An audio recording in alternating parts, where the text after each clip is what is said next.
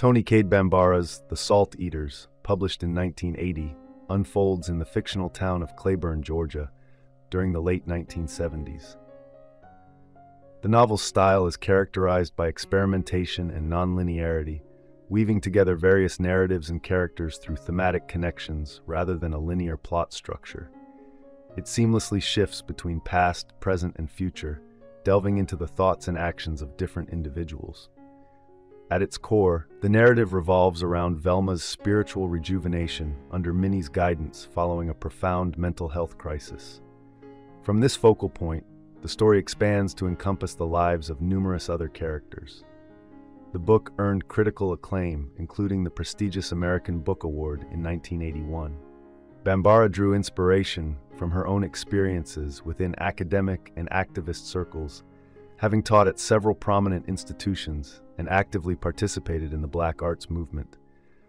Her background in social work and psychiatric care also influenced the thematic depth of the novel. The Salt Eaters is an intricate tapestry of Black voices, shifting perspectives, and interconnected lives. It opens and concludes with Velma's transformative journey, catalyzed by Minnie's healing touch. Velma, an activist grappling with personal and societal challenges, finds herself fragmented by various pressures, including her psychic abilities, marital discord, community rifts, and the fallout from her involvement in sabotaging a nuclear power plant.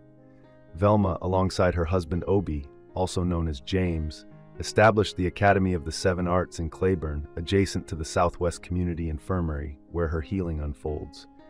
She is also part of the Women for Action group, comprising Ruby, Jan, and Palma. The narrative orbits around a group of 12 community members known as the Master's Mind, who gather around Velma's healing process. Throughout the novel, characters such as Velma's godmother Sophie, Mdir, and Doc Surge play pivotal roles, each leaving their mark on the narrative in unique ways. Meanwhile, Dr. Meadows and a pregnant teenager named Nadine provide additional layers to the story as they witness and participate in Velma's journey towards healing. Similar to Nadine, Cora remains present throughout the entirety of Velma's healing process. The ritual begins with Minnie enveloping Velma in her shawl, initiating a sequence where Minnie engages in dialogue with her spirit guide, Old Wife. This conversation touches upon theological matters, with Minnie rooted in Yoruban beliefs, while Old Wife adheres to Christianity. As Velma undergoes the healing, she is submerged in a journey through her memories and visions. These recollections include discord with her husband Obi and interactions with other men, such as a confrontational moment at a political gathering where she advocates for gender equality. Additionally, the narrative follows Obi's movements within the Academy, exploring his thoughts on its internal divisions and the presence of firearms.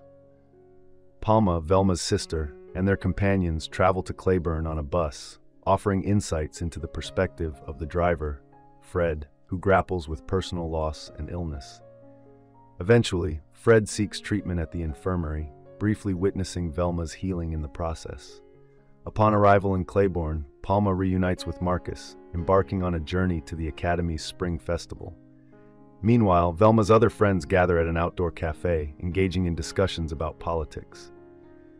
The viewpoint of the cafe waiter Campbell adds depth to the scene, revealing his flirtation with John and his aspirations as a writer.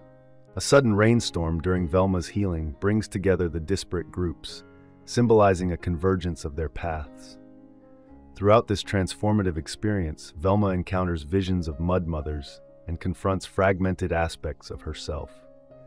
Initially resistant to embracing these facets, she undergoes a symbolic death before emerging reborn, shedding Minnie's scarf as a powerful emblem of her metamorphosis.